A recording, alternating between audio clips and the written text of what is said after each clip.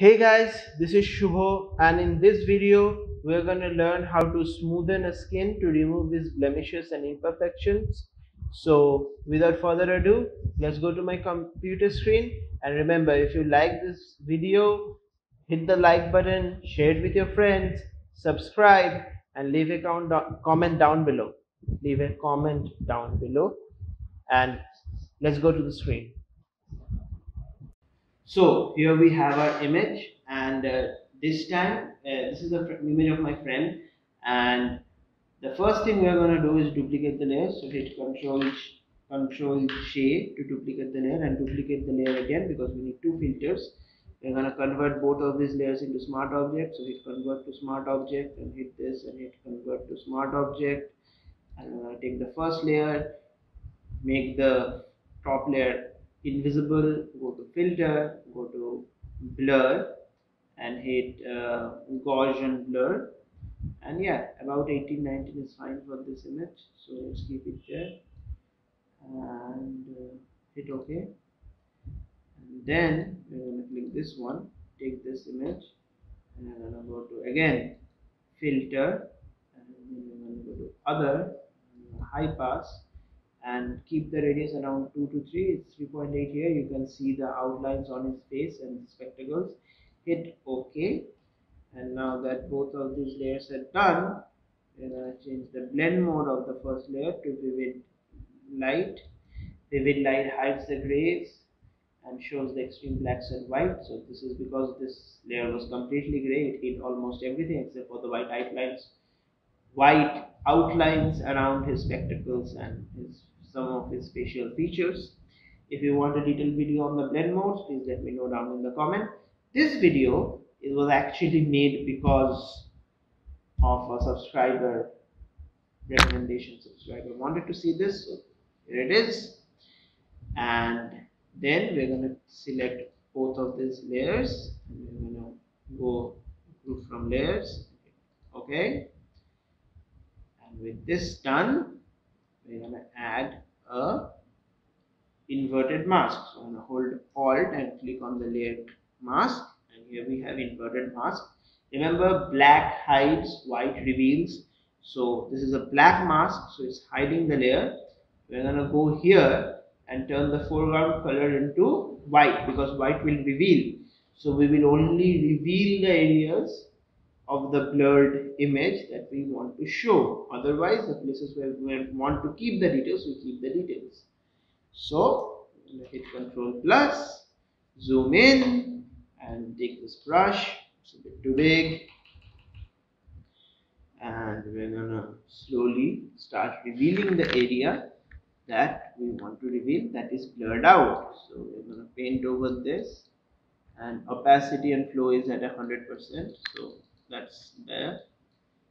Slowly and steadily paint over the areas that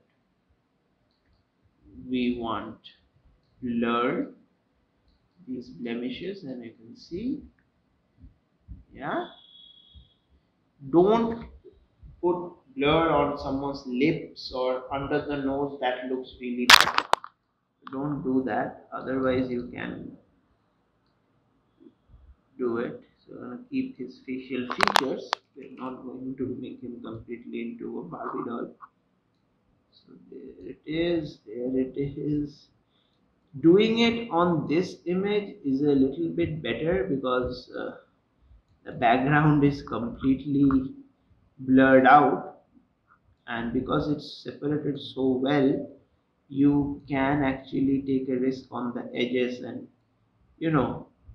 even if you make a mistake, it's not that bad, because, well, the background is blurred out anyway.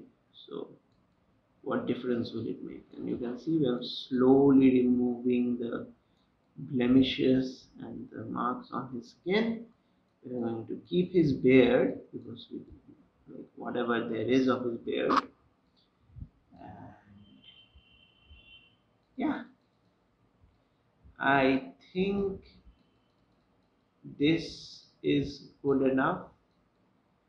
Remember, never overdo this kind of retouches. You want them to look as natural as possible.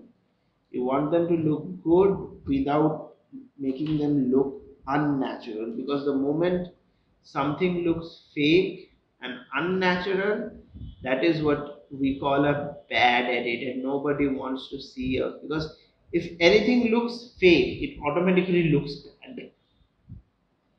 Yeah, so don't do that. Other than that, it's fine. So we're not gonna do anything to these areas. We need his features of his face.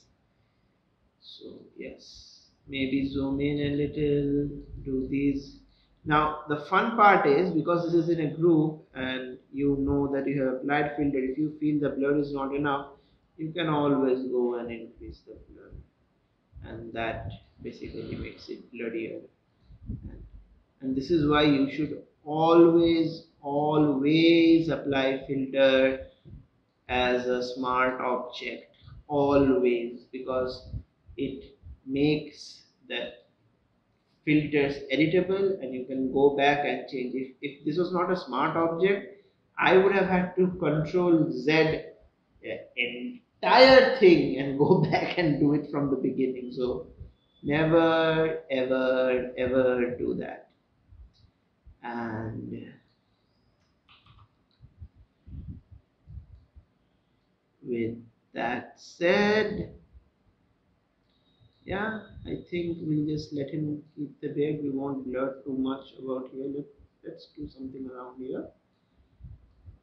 And I think for this image, let's remove the markings from here.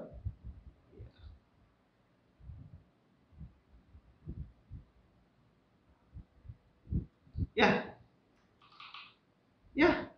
I think for this image, this much is good. Now you can of course go more and you can blur the image more and you can do everything. That's up to you. For me, this looks good.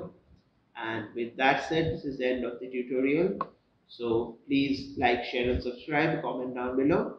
And hopefully next video will either be on curves or on blend modes. So let me know what you want to see. Or if you want to see something else, that's completely fine. Let me know. I'll do it as soon as I can. See you in the next one.